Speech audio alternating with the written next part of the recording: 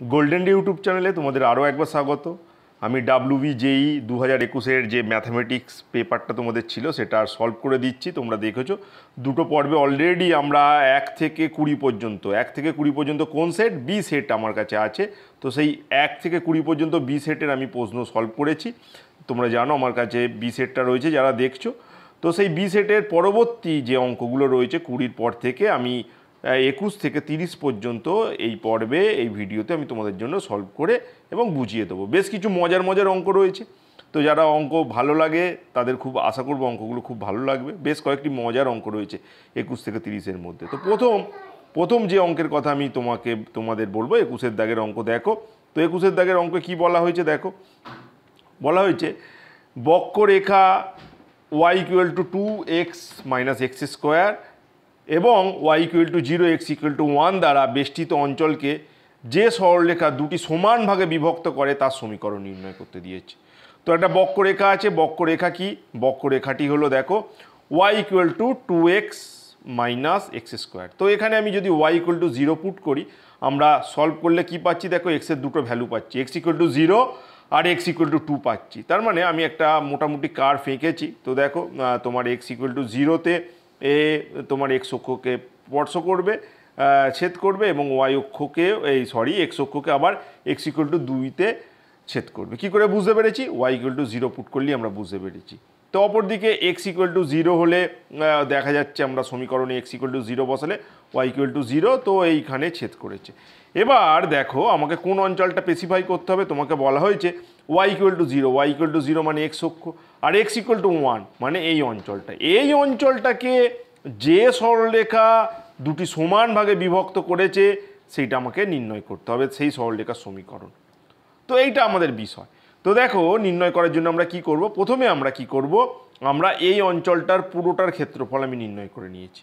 তো কোন বক্রের আন্ডারে রয়েছে তোমরা নিশ্চয়ই বুঝতে পারছো, y এখানে 2x - x² dx এবং কত থেকে কত x = দেখো x = 0 থেকে 1 পর্যন্ত।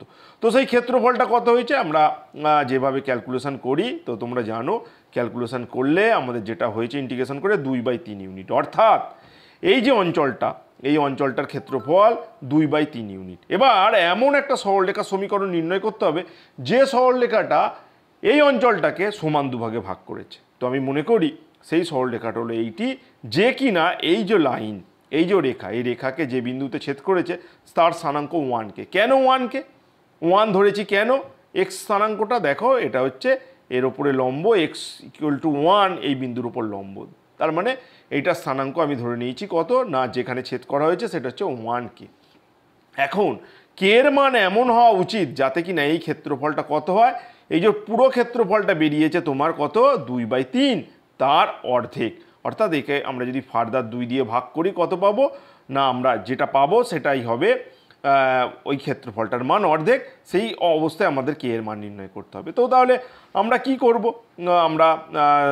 আমরা কি করব 2 দিয়ে ভাগ করব কাকে না, এই যে 2/3 একে আমরা কি করব 2 দিয়ে ভাগ করব, করলে যেটা আমরা পাবো সেইটা হবে ক্ষেত্রফলটা এই অঞ্চলটা।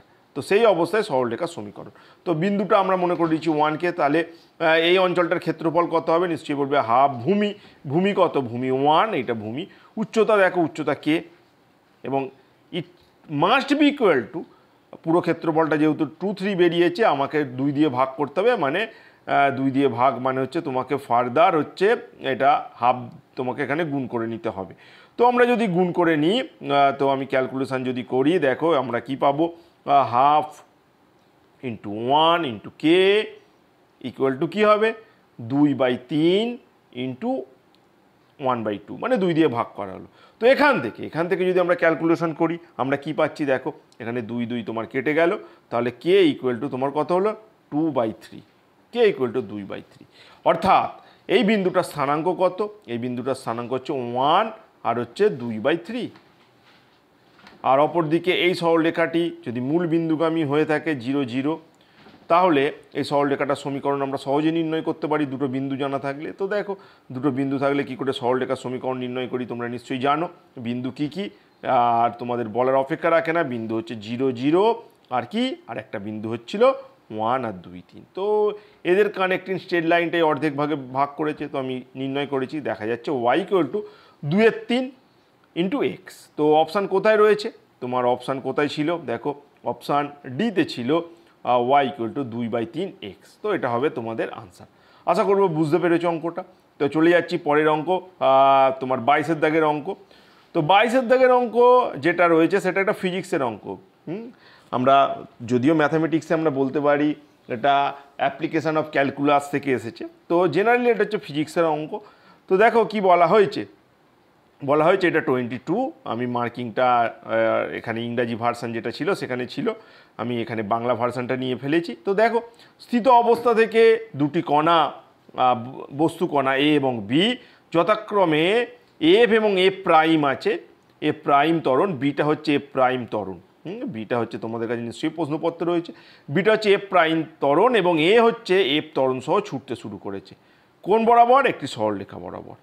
এখন এর সময় লাগে বি এর চেয়ে এম সেকেন্ড বেশি, এ এবং বি, এ বি এর থেকে এন একক অধিক পথ অতিক্রম করে ওই গতিবেগ অর্জন করে, অর্থাৎ একটা সার্টেন গতিবেগ অর্জন করছে। ধরো এ কোথা থেকে শুরু করেছে আর বি কোথা থেকে শুরু করেছে, দুজনারই ইনিশিয়াল ভেলোসিটি ছিল 0। কিছুক্ষণ পরে দুজনে একটা ভেলোসিটি প্রাপ্ত হয়েছে, সেই ভেলোসিটিটা ধরো ভি, সেই ভেলোসিটিটা হচ্ছে ভি। তাহলে এখানে প্রশ্ন অনুসারে কি বলা হয়েছে, প্রশ্ন অনুসারে দেখো এর সময় লাগে বি এর চেয়ে এম সেকেন্ড বেশি, অর্থাৎ বি এর যদি টি সেকেন্ডে ভি গতিবেগ সে অ্যাচিভ করতে পারে কোন অ্যাক্সিলারেশন নিয়ে, এফ প্রাইম অ্যাক্সিলারেশন নিয়ে, তাহলে এই ভেলোসিটিটা অ্যাচিভ করতে এর কত সময় লেগেছে, আরও এম সেকেন্ড বেশি, অর্থাৎ টি প্লাস এম। প্রথম তথ্য আমাদের এইটা দেওয়া হয়েছে। দুজনেই স্থির অবস্থা থেকে চালু করেছে, একজনার এর ভেলোসিটি এফ, বি এর ভেলোসিটি বলছি, এর অ্যাক্সিলারেশন ত্বরণ এফ, বি এর অ্যাক্সিলারেশন বা ত্বরণ হচ্ছে এফ প্রাইম। তো দুজনেই একটা ভি গতিবেগ অর্জন করেছে এক সরলরেখা বরাবর চলে, যেখানে এর সময় লেগেছে টি প্লাস এম আর বি এর সময় লেগেছে টি। এটা প্রথম তথ্য। দ্বিতীয় তথ্য, এই যে ভি গতিবেগ অর্জন করার জন্য দুজনেই ভি গতিবেগ অর্জন করেছে, এও ভি গতিবেগ অর্জন করেছে কিছু সময় পরে, কত সময় পরে না টি প্লাস এম সময় পরে, আর বি তোমার ভি গতিবেগ অর্জন করেছে কত সময় পরে না টি সময় পরে ভি গতিবেগ অর্জন করেছে। অ্যাক্সিলারেশন যেমনটা বললাম এফ প্রাইম এফ। এবার দেখো এর মাঝে কিছু পথ এদের চলতে হয়েছে, কে কতটা পথ চলেছে, এ বি এর চেয়ে এন একক অধিক পথ চলেছে। তাহলে এ কি করেছে, এ কতটা পথ বেশি চলেছে, এন একক, অর্থাৎ বি যদি এস পথ চলে, এ সেখানে পথ চলেছে কত তোমার এস প্লাস এন। তো এই কথাগুলো কিন্তু এখানে বলা আছে। তো এইগুলোর বেসিসে আমরা আমাদের অঙ্কটা সমাধান করব। তো দেখো আমি তোমাদের জন্য সমাধান করেছি। তো দেখো প্রথমে যেমনটা বললাম তোমাদের, আমরা এই ফর্মুলা ব্যবহার করব, V equal to you plus এটি। এই ফর্মুলা আমি ক্যালকুলাসের এই ফর্মুলাটা ইউজ করছি। তো এই ফর্মুলাটাকে যদি আমরা ইউজ করি, V equal to you plus এটি, তো দেখো এখানে দুজনেই 0 গতিবেগ থেকে চালু করেছে, তাহলে 0 এটা, আর এর ক্ষেত্রে এটা হবে এফ এবং টাইম হবে তোমরা জানো টি প্লাস এম, আর বি এর ক্ষেত্রে ভি এখানে 0 যথারীতি, অ্যাক্সিলারেশন এফ প্রাইম আর সময় হচ্ছে টি।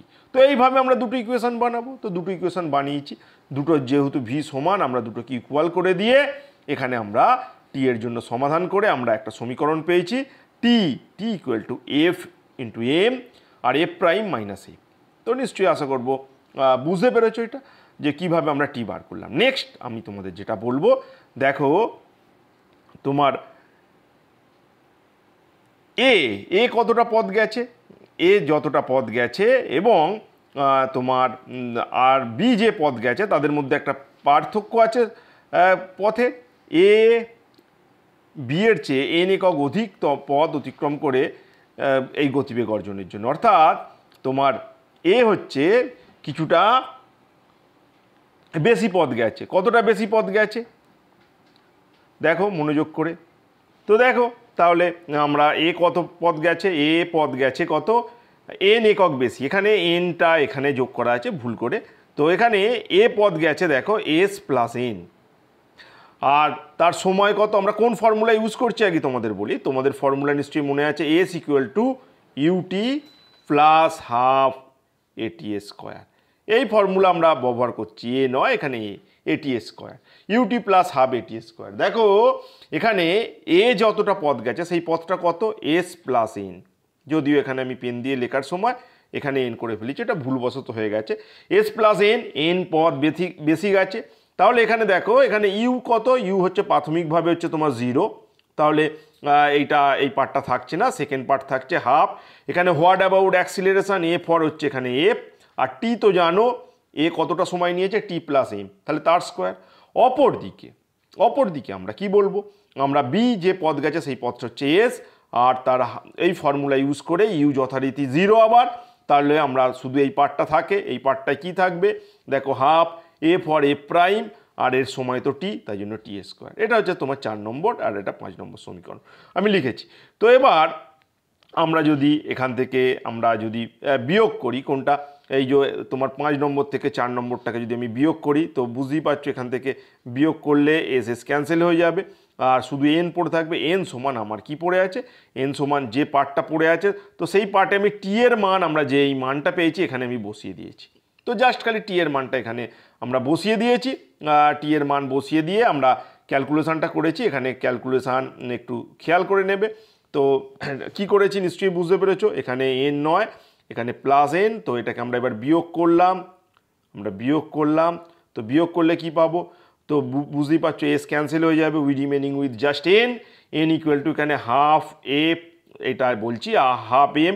এবার দেখো আমি টি এর মান আগে বার করেছি যেটা এফ এম, আর এফ প্রাইম মাইনাস এফ, আর প্লাস এম তার স্কোয়ার, আর এখানেও আমি যথারীতি টি এর মানটা বসিয়ে দিয়েছি, বসিয়ে স্কোয়ার করা আছে।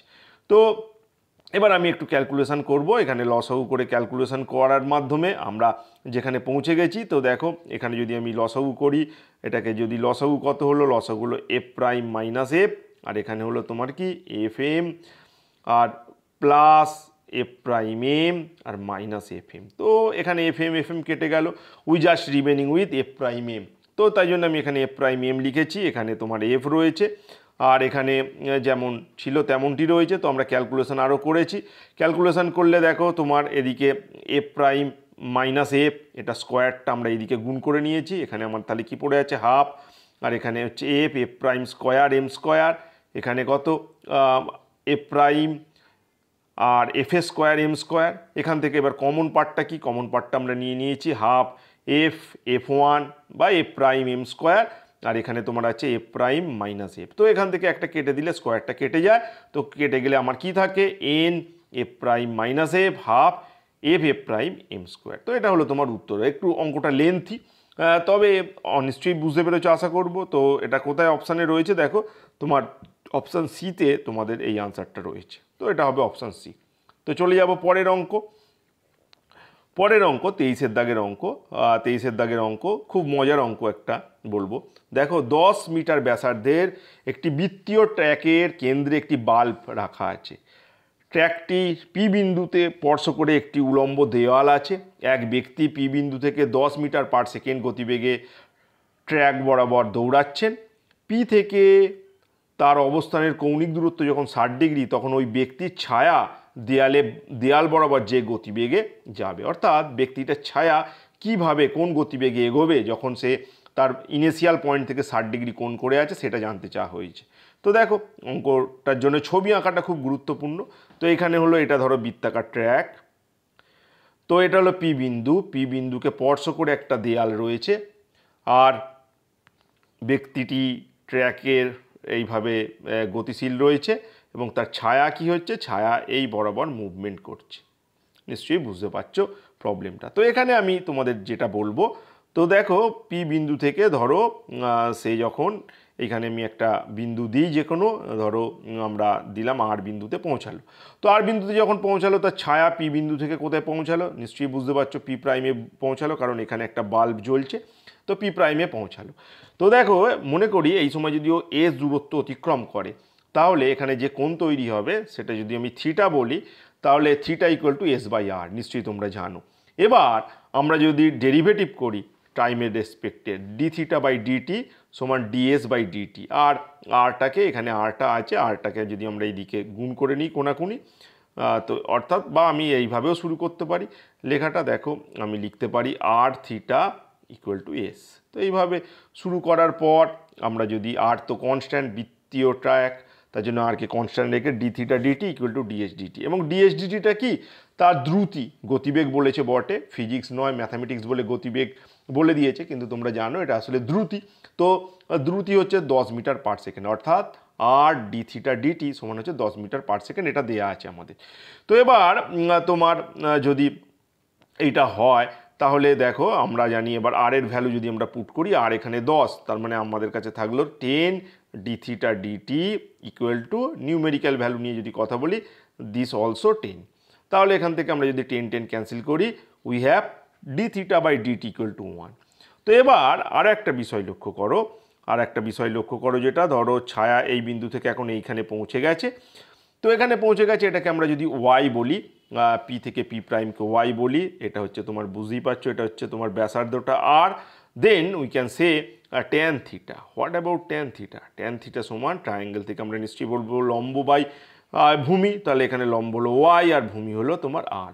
তো ট্যান থিটা সমান হচ্ছে ওয়াই বাই আর, আর এখানে আর মানে তো জানো 10, তো আর মানে যদি 10 হয়ে থাকে তাহলে আমরা ওয়াই বাই 10 সমান ট্যান থিটা লিখতে পারি। দেন বাই ডে আমরা যদি এটা ডিফারেন্সিয়েট করি টাইমের রেসপেক্টে, ডিওয়াই ডিটি সমান নিশ্চয়ই বুঝতে পারছো 10টা এখানে গুণ করে নিয়েছি, আর ট্যান থিটার ডেরিভেটিভ করলে সেক স্কোয়ার থিটা হয়, আর এখানে ডি থিটা ডিটি। তো ডি থিটা ডিটির ভ্যালু তো আমরা আগেই জানি, 1, তো আমরা বসিয়ে নেব। আর দেখো আমরা এবার ডিওয়াই ডিটি মাপছি, ডিওয়াই ডিটিটাই তো আমাদের মাপতে হবে। ডিওয়াই ডিটি মানে গতিবেগের পরিবর্তনের হার, ছায়া আর গতিবেগের পরিবর্তনের হার, যেটা ডিওয়াই ডিটি দিয়ে বোঝাচ্ছে কোন পরিস্থিতিতে, when theta equal to 60 degree. তার জন্য এই ফর্মুলে আমরা সেক স্কোয়ার থিটা বদলে সেক স্কোয়ার 60 ডিগ্রি বসিয়ে দিয়েছি, আর ডি থিটা ডিটি কনস্ট্যান্ট 1 আমরা তার ভ্যালু বসিয়েছি। তো বসিয়ে দিলে আমরা ডিওয়াই ডিটি কত পাচ্ছি, দেখো আমরা পাচ্ছি কত 40, তার মানে ছায়ার গতিবেগ কত 40 মিটার পার সেকেন্ড। তো অপশান বিতে রয়েছে বলে আমি বলছি, তো দেখে নাও অপশান বিতে রয়েছে 40 মিটার পার সেকেন্ড। আশা করবো অঙ্কটা বুঝতে পেরেছো, খুবই একটা মজার অঙ্ক, 23-এর দাগের অঙ্ক। তো এবার আমি চলে যাব 24-এর দাগের অঙ্ক। তো 24-এর দাগের অঙ্ক দেখো যেটা বলা হয়েছে, একটা ফাংশান বলা হয়েছে, একটা ফাংশান এফ এক্স সমান mod of x square minus 1। তো এটার কথা বলা হয়েছে। তো এবার কতগুলো স্টেটমেন্ট আছে, কোন স্টেটমেন্টটা সঠিক জানতে চাওয়া হয়েছে। তো সেই স্টেটমেন্ট কোনটা সঠিক জানার জন্য এর গ্রাফটা আঁকা খুব প্রয়োজন। তো দেখো আমাদের কাছে ফাংশান দেওয়া আছে এফ এক্স সমান সমান within mod x square minus 1। তো এইটা তোমার ফাংশান দেওয়া আছে। তো এই ফাংশানটার গ্রাফটা কেমন হবে একটু চিন্তা করার চেষ্টা করো, তোমরা সহজেই বুঝতে পারছো ফাংশানটা 0 হয়ে যাবে। কোথায় কোথায় দেখো, +1-এ এর ভ্যালু 0, আবার -1-এ এর ভ্যালু 0। তো এইটা প্রথমে মাথায় রাখো। তারপর দেখো তুমি ধরো 1-এর থেকে কম কোনো ভ্যালু নিলে, এফ এক্স সমান we have given x square -1। তো দেখো এখানে যদি তুমি এক্স ইকুয়াল টু যে কোনো একটা ছোট ভ্যালু নাও, কার তুলনায়, তুমি 1-এর তুলনায়, তো হাফ নাও, প্লাস মাইনাস হাফ নিতে পারো, প্রথমে আমি প্লাস হাফের কথাই বলছি। তো প্লাস হাফ যদি তুমি নাও তাহলে দেখো হোয়াট অ্যাবাউট এফ এক্সের ভ্যালু এখানে হাফ, তখন কত হবে, তাহলে এটা দেখো হাফের স্কোয়ার মানে হচ্ছে 1/4, তার মানে মডের মধ্যে থাকছে মাইনাস হচ্ছে 3/4, তো ভ্যালুটা কত না 3/4।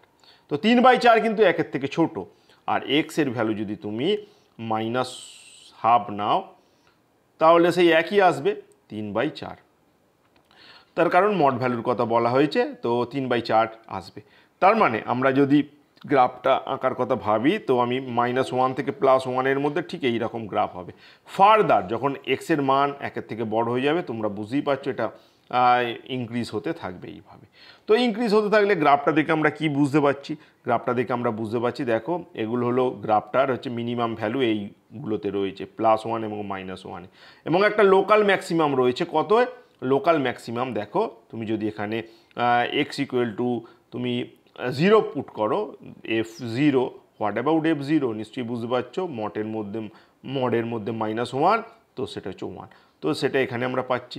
তার মানে তোমরা বলবে এই যে ফাংশানটার কথা আমরা বললাম, এই ফাংশানটা স্পেশালিটি কি, তো দেখো এই +1 এবং -1 এর মিনিমাম ভ্যালু আছে, এবং একটা লোকাল ম্যাক্সিমা আছে, কোথায়, লোকাল ম্যাক্সিমা আছে এক্স ইকুয়াল টু 0-তে। তারপর তো আর কোনো তোমার কিছু নেই, এটা ইনক্রিজ হতেই থাকছে। তো তাহলে এই হবে এটা সম্পর্কে স্টেটমেন্ট। তো সেইটা কোথায় পাচ্ছি, দেখো আমরা অপশান সিতে পাচ্ছি F equal to x plus minus 1 সর্বনিম্ন মান আছে এবং এক্স জিরোতে স্থানীয় সর্বোচ্চ মান আছে, এই কথা কিন্তু আমরা বলতে পারি। তো এটা হলো তোমার আনসার, নিশ্চয়ই বুঝতে পেরেছ। তো এবার আমি চলে যাব পরের অঙ্ক, মানে 25 একটা ভেক্টর থেকে অঙ্ক এসেছে। তো ভেক্টর থেকে কি অঙ্ক এসেছে, এখানে আলফা বিটা গামা তিনটে নন জিরো ভেক্টর এবং কতগুলো রিলেশান দিয়েছে, alpha plus 3 beta collinear with gamma, beta plus 2 gamma is collinear with alpha, then we should find out this value alpha plus 3 beta and 6 gamma, এটার value আমাদের বার করতে বলা হয়েছে।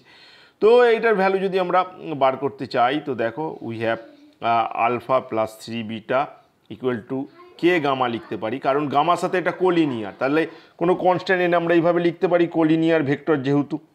ঠিক একইভাবে অন্য আর একটা রিলেশান থেকে যেটা হচ্ছে তোমার আলফার সাথে কোলিনিয়ার বলা হয়েছে, তাই জন্য K1 দিয়ে আরও একটা কনস্ট্যান্ট দিয়ে আমরা লিখতে পারি। তো এবার আমরা যদি এটা থেকে এটাকে বিয়োগ করি, তাহলে দেখো আলফাযুক্ত পদগুলোকে এক জায়গায় করব, আলফাযুক্ত পদগুলোকে যদি আমরা এক জায়গায় যোগ করি বা বিয়োগ করি, তো আমি এখানে যোগ করেছি বলে যোগের কথাই বলবো, এবং যোগ করার পর আমি আলফাযুক্ত পদগুলোকে এক জায়গায় করব, বিটাযুক্ত পদগুলোকে এক জায়গায় করব, আর গামাযুক্ত পদগুলোকে আরও এক জায়গায় করব। তো করলে আমরা কি পাচ্ছি, দেখো আমরা পাচ্ছি 1 minus K1 alpha 4 beta minus 2 minus K gamma equal to 0। তো এবার আমি যদি এটাকে 1 বাই K1 একটা কনস্ট্যান্ট, সেটা দিয়ে যদি ভাগ করে নিই, তাহলে আমরা পাচ্ছি আলফা, এখানে একটা কনস্ট্যান্ট বিটা, আর এখানে আর একটা কনস্ট্যান্ট গামা। তো আমরা ধরো এমনভাবে ফাংশনটা ধরছি, আমরা ধরছি 4 1 মাইনাস কে সমান 3 হবে, আর 2k বাই 1 মাইনাস K1 সমান 6 হবে। আমরা যদি বলি তাহলে আমরা দেখছি এখানে 0 হবে। তো বলবে এগুলো কিভাবে লিখবো, তো এগুলো যদি তুমি ভাবো ভ্যালিড ভ্যালু পাচ্ছ কি, আমরা চেক করে নিতে পারি। 4 1 মাইনাস কে সমান 3 ধরলে তোমার K1 সমান -1/3 হয়। তো ঠিক একইভাবে এইটাকে তুমি যদি K1 এর মান -1/3 বসিয়ে দাও, তাহলে এখানটা 4 হয়ে যায়, দেন আমরা বলতে পারি 2 মাইনাস কে আর হচ্ছে 4 ইকুয়াল টু 6। তো এখান থেকে আমরা কে এর ভ্যালুও বার করতে পারি, তবে আমাদের সেটা প্রয়োজন নেই, আমরা আমাদের রিকোয়ার্ড রিলেশানে পৌঁছে গেছি, কারণ আমরা যে K1 এর যে কোনো ভ্যালুর জন্য এটা 3 এবং K1 এবং K2 সেই ভ্যালুর জন্য K1 এর যে ভ্যালু পাবো সেই ভ্যালু, এবং K1 এর এক বিশেষ ভ্যালুর জন্য এটা 6 হতেই পারে, তাই এই রিলেশানটা 0 হবে, 0 ভেক্টর অবশ্যই। তো এটাকে আমরা 0 ভেক্টর বলতে পারি, তোমার বি হবে অপশান উত্তর তোমাদের। তো আশা করব বুঝতে পেরেছো। আমি চলে যাব তোমাদের 25-এর অঙ্ক হলো, আমি চলে যাব 26-এর অঙ্ক। তো 26-এর অঙ্ক দেখো কি দেয়া আছে, এখানে একটা ফাংশান দেয়া আছে তোমার এইচ ফাংশান অফ এই সমস্ত 0 থেকে 100 পর্যন্ত তাদের ফাংশান এইচ। তো এইচ 0-র ভ্যালু বলা আছে, এইচ 100-এর ভ্যালু বলা আছে, এইচ 0-র ভ্যালু হচ্ছে 5 এবং এইচ 100-এর ভ্যালু হচ্ছে 20, এবং একটা স্পেশাল রিলেশান দেওয়া আছে HP equal to half HP plus 1 R HP minus 1 divided by 2। তো এই রিলেশানটা কিন্তু স্পেশাল। তো এই রিলেশান থেকে আমাকে এখন নির্ণয় করতে দিয়েছে H1 এর value.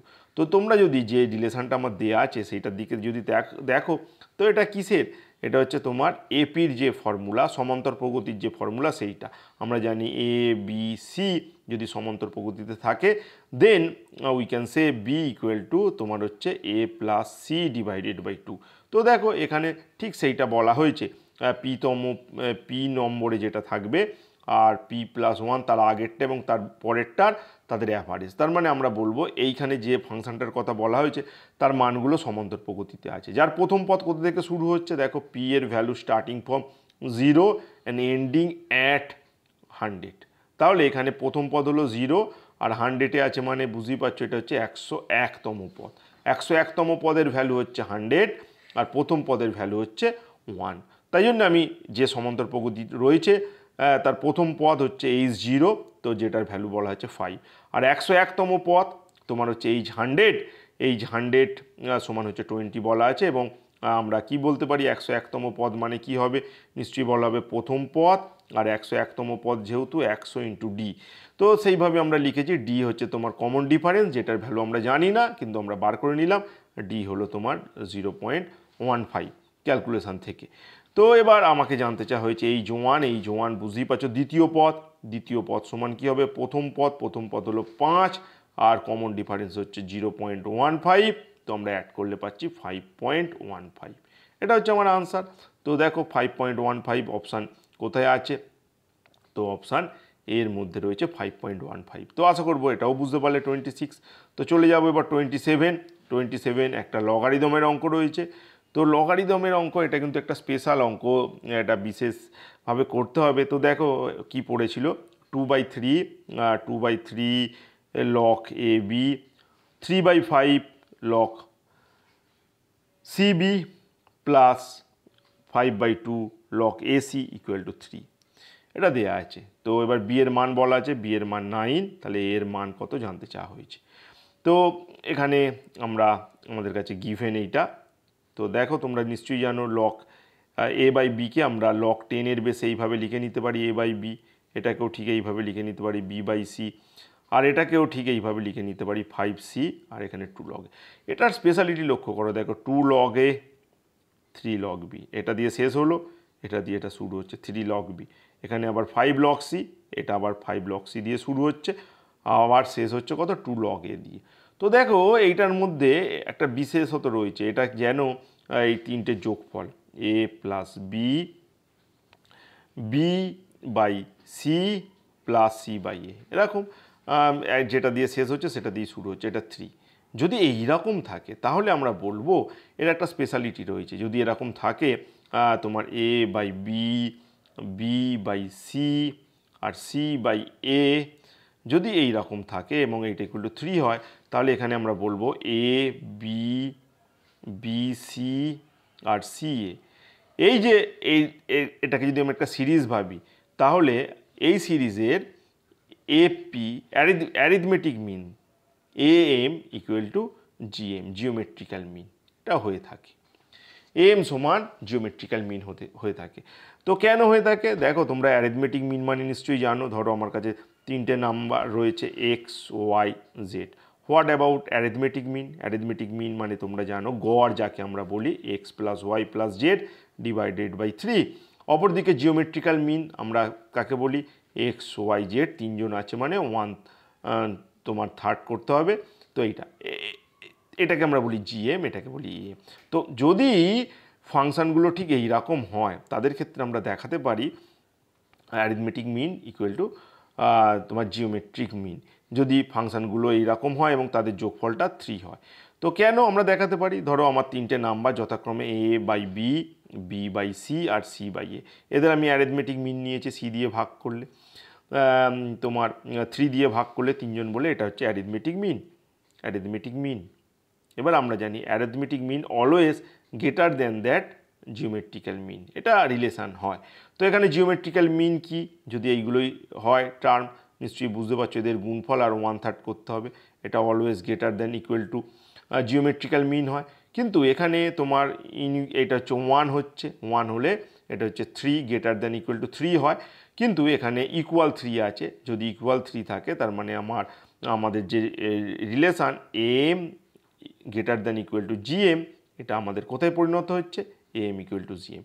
R M equal to GM কখন হয়, অ্যারিথমেটিক মিন আর জিওমেট্রিক্যাল মিন তখনই সমান হয় যখন তোমরা মনে রাখবে কখন সমান হয়, যখন এটা 1 নয়, যখন তিনটে টার্মই ইকুয়াল হয়, এক্স ওয়াই জেড তিনজনই ইকুয়াল হয়, তখন arithmetic mean equal to geometric mean হয়।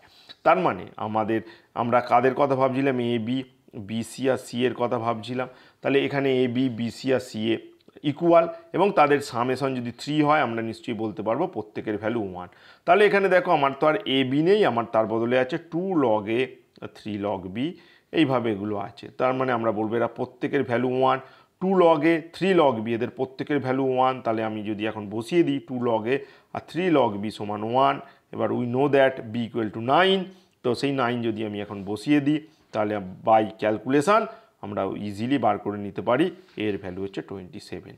তো আশা করবো এই অঙ্কটা তোমরা বুঝতে পারলে। তো একটু লেন্থি ছিল অঙ্কটা। নেক্সট একটা অঙ্ক দেওয়া আছে, অঙ্কটা তোমার 28 আছে দেখো, x square minus 6x minus 2 equal to 0, যেখানে বলা হয়েছে alpha greater than that beta, এবং এন সমান বলা হয়েছে a to the power n minus b to the power n, আর তোমার ফাইন্ড করতে বলেছে value a10 minus 2a8 divided by 2a9, এটার ভ্যালু জানতে চাওয়া হয়েছে। তো এটার ভ্যালু আমরা কিভাবে বার করব? তো দেখো আমাদের কাছে কি দেয়া আছে, এটা দেয়া আছে। আমরা এবার x to the power n দিয়ে যদি এটাকে গুণ করি তাহলে we have a equation x to the power n plus 2 minus 6x plus n plus 1 R minus 2x to the power n। এখন এই সমীকরণে যদি আমরা n ইকুয়াল টু 8 বসিয়ে দিই, এবং এটা হচ্ছে তোমরা জানো এর রুট হচ্ছে তোমার আলফা এবং বিটা, এবং আমরা যদি আলফা বসিয়ে দিই x ইকুয়াল টু, তাহলে আমাদের কাছে যে সমীকরণ থাকে এখানে আমরা x ইকুয়াল টু আলফা এবং n ইকুয়াল টু যদি 8 বসাই তাহলে আমরা এটা ঠিক পাচ্ছি এখান থেকে। ঠিক একইভাবে তুমি যদি বিটা বসিয়ে দাও আলফার বদলে, তো এইটা পাচ্ছ। তো এখন দুটো ইকুয়াল টু 0 স্যাটিসফাই করেছে, এটা থেকে যদি এটাকে আমরা যদি বিয়োগ করি, দেখো আলফা 10 বিটা 10, এখানে 6 কমন নাও, আলফা 9 বিটা 9, আর এখানে 2 কমন নিলে 2 আলফা 8 আর বিটা 8। তো দেখো এখানে তো বলাই হয়েছে এটা কি আমাদের বলা ছিল alpha n minus beta n, this is define as an, তাহলে এটাকে আমরা a10 লিখতে পারি, এটাকে আমরা লিখতে পারি a9, আর এটাকে লিখতে পারি a8।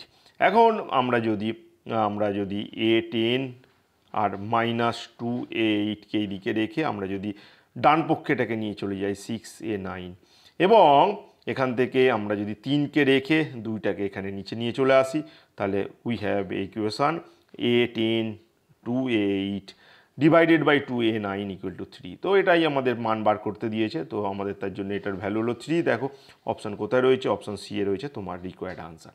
আশা করবো বুঝতে পারলে। আমরা চলে যাব এবার 29-এ। 29 হচ্ছে একটা কমপ্লেক্স নাম্বারের অঙ্ক। তো বলা হচ্ছে Z mod value of Z equal to 1, z nought equal to plus minus 1, কিন্তু তার মড ভ্যালু 1। তার মানে এটা তোমরা জানো নিশ্চয়ই, এটা হচ্ছে একটা জেড এখানে এক্স প্লাস IY একটা কমপ্লেক্স নাম্বার যার mod value x square plus Y square equal to 1। তার মানে x square plus Y square সমান সমান 1। এটা একটা সার্কেলকে প্রকাশ করছে, নিশ্চয়ই তোমরা জানো, যার রেডিয়াস 1। তো সেইটা আমাদের বিষয় নয়, বিষয় হলো জেড সমান এইটা হলে তাহলে এইটার লোকাস তোমাকে নির্ণয় করতে দিয়েছে। তো তাহলে এখানে যেটা বলবো, তাহলে জেড সমান একটা complex number x plus IY। তাহলে এবার তোমরা জানো আমরা এটাকে এইভাবে লিখতে পারি, Z equal to cos theta plus হচ্ছে আই সাইন থিটা, এইভাবে আমরা লিখতে পারি। এবং এই যে মড জেড ভ্যালুর মড জেডের ভ্যালু যেহেতু 1 আছে, আমরা এটাকে তুলে দিয়েছি cos theta plus i sine theta, লিখতে পারি আমরা EI থিটা। তো তোমাদের এইভাবে লেখা অনেকেরই অভ্যেস হয়তো নাও থাকতে পারে যারা 11-এ পড়ছো, তবে এটা শিখতে হবে তোমাদের। তোমরা যখন জয়েন্ট এন্ট্রান্সের মতন পরীক্ষা দিচ্ছ তখন এটা কিন্তু শিখতে হবে। যাই হোক, এবার এর লোকাস আমরা নির্ণয় করতে চাইবো, জেড সমান সমান EI থিটা, আর এখানে হচ্ছে জেড স্কোয়ার মানে এটাকে স্কোয়ারিং করলে এটা হয়। তো এখন আমরা এটাকে আমরা যেটা দিয়ে ভাগ করব, লব এবং হরকে গুণ করব, সেটা হলো ই to the power minus I theta দিয়ে গুণ করব। তো করলে বুঝতেই পারছো এখানটা হচ্ছে ই টু দি পাওয়ার 0 হয়ে যাবে, তো 0 হয়ে গেলে 1 হবে, আর এখানে তোমার চলে আসবে ই to the power minus I theta, আর এখানে 2 আছে, আমরা তো কি দিয়ে গুণ করেছি, আমরা ই to the power minus I theta দিয়ে গুণ করেছি, তার মানে এটা কমে গিয়ে শুধু ই to the power I theta হয়ে গেছে। তাহলে দেখো ই to the power minus I theta সমান cos theta minus i sine theta, অপরদিকে ই to the power I theta সমান cos theta plus sine theta, কিন্তু এখানে মাইনাস থাকার জন্য দুটোই মাইনাস হয়ে যাবে। Then we cancel cos theta and we have minus 2i sine theta. তো দেখো এবার এটা হচ্ছে শুধু কমপ্লেক্স একটা নাম্বার, তো পিওরলি কমপ্লেক্স, এর মধ্যে কোনো বাস্তব সংখ্যার অস্তিত্ব নেই। কেউ করণী নিরসন করে এইভাবে লিখেও নিতে পারে। তো এটা আয়যুক্ত পথ পিওরলি, আর আয়যুক্ত পথ সবসময় কোথায় অবস্থিত হয় নিশ্চয়ই তোমরা বুঝতেই পারছো, ওয়াই অক্ষের ওপর কোনো একটা বিন্দু, কারণ এক্সটাকে আমরা বাস্তব সংখ্যার রাশি আর ওয়াইটাকে অবাস্তব বা জটিল সংখ্যার রাশি ধরি, তাহলে এটা হচ্ছে ওয়াই অক্ষের ওপর অবস্থিত হবে সবসময়। তাহলে ওয়াই অ্যাক্সিস হবে lines on always Y Axis, নিশ্চয়ই বুঝতে পেরেছো। তো আজকের পর্বে লাস্ট অঙ্ক করব 30-এর দাগের অঙ্ক। তো 30-এর দাগের অঙ্কটা একটু দেখো, তোমাকে কি বলা হয়েছিল, এ একটা সেট কাদের না জেড এবং ডাব্লুর, যেখানে জেড এবং ডাব্লুর মড ভ্যালু সমান। তো দেখো জেড এবং ডাব্লু দুটো কমপ্লেক্স নাম্বার, অবশ্যই বলা আছে বিলংস ইন সি। তো কখন দুটো মড ভ্যালু সমান হয় তোমরা তো আগে ভাবো, কখন মড ভ্যালু সমান হয় দুটো কমপ্লেক্স নাম্বারের। জেড, জেডের সাথে কার কার আর কমপ্লেক্স নাম মড ভ্যালু সমান হয় নিশ্চয়ই বুঝতে পারছো। এর অনুবন্ধী যদি করণী হয় তার মড ভ্যালু সমান হয়, আর কার সমান হয় মাইনাস জেডেরও সমান হয়। তার মানে যদি জেড মড ওমে ডাব্লু, তার মানে কি হবে এখানে ডাব্লুর জন্য কে কে বসতে পারে, যে ডাব্লুর জন্য কে কে বসতে পারে দেখো, জেডের সাথে যেমন তোমার কে বসবে জেড প্রাইম বসবে, তেমন জেডের সাথে কে বসবে বলো, জেডের সাথে মাইনাস জেডও বসবে। তো মাইনাস জেডও বসবে, এইগুলো থাকবে কেন নিশ্চয়ই বুঝতে পারছো, এদের মড ভ্যালু সমান।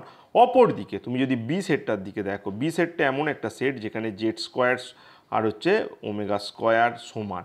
তার মানে জেড স্কোয়ার ওমেগা স্কোয়ার সমান মানে তোমার কাছে কে কে থাকবে, কে কে থাকবে দেখো, জেড আর এটা যদি সমাধান করি তো দেখো আমি আরেকবার তোমাদের বলবো, এ সেটে কে কে রয়েছে দেখো, এ সেটে রয়েছে জেড এবং ডাব্লু একটা সার্টেন কন্ডিশনের আন্ডারে, কন্ডিশন হচ্ছে mod of Z equal to mod of W. তাহলে ডাব্লুর জন্য তুমি যদি সমাধান করো কি কি হবে, জেডের সাথে কার মড ভ্যালু সমান হয় জানো, অনুবন্ধীদের সমান হয় এবং নিজের তো সমানই, অর্থাৎ ওমেগার ভ্যালু কি কি হতে পারে, ওমেগার ভ্যালু যেমন জেড হতে পারে তেমন হতে পারে কে তোমার আর অনুবন্ধীকরণীগুলো হতে পারে, আর কি হতে পারে, আর হতে পারে জেড আর হচ্ছে তোমার মাইনাস জেড হতে পারে। এটা হলো এ সেটের এলিমেন্টগুলো হতে পারে। অপরদিকে বি সেটের এলিমেন্ট দেখো, বি সেটের এলিমেন্ট জেড এবং ডাব্লু অবশ্যই, কিন্তু under different condition, condition is Z square minus সমান ওমেগা স্কোয়ার। সো আমরা সলভ করলে কি পাবো, জেড ইকুয়াল টু তোমার পাবো plus or minus omega, plus or minus omega. তার মানে বি সেটে কে কে থাকবে, বি সেটে জেড থাকবে এবং জেডের সাথে কে থাকবে, জেডের সাথে তারাই থাকবে তোমার হচ্ছে প্লাস মাইনাস ওমেগা আছে। তার মানে তোমার এখানে যেমন জেড হতে পারে ওমেগার ভ্যালু, তেমন হতে পারে ওমেগার ভ্যালু মাইনাস জেড। দেখো দুটো মাত্র এলিমেন্ট এখানে আমরা আসছে, কোন কোন এলিমেন্ট, এ সেট থেকে জেড জেড এটা মিলল, আর কোনটা জেড মাইনাস জেডটা মিলল, কিন্তু এটা থাকলো না। অর্থাৎ এখানে আমরা বলবো, আমরা কি বলবো, আমরা বলবো তোমার বি হলো এ সেটের একটা কি সাবসেট, বি হলো এ সেটের একটা সাবসেট। তার মানে আমাদের অপশন সি হলো আনসার। তো আশা করব প্রত্যেকটা অঙ্ক তোমরা ভালো করে বুঝতে পেরেছো। কোথাও কোনো প্রবলেম থাকলে অবশ্যই তোমরা আমাকে কমেন্ট করো, যারা পরের বার দেবে তাদের জন্য খুব ইম্পর্টেন্ট প্রিভিয়াস ইয়ারের কোশ্চেন, তারা ভালো করে দেখে নাও। আর পরে আমি আবার পরের অঙ্কগুলো তোমাদের জন্য নিয়ে আসছি, এই সেটের সমস্ত অঙ্ক করব।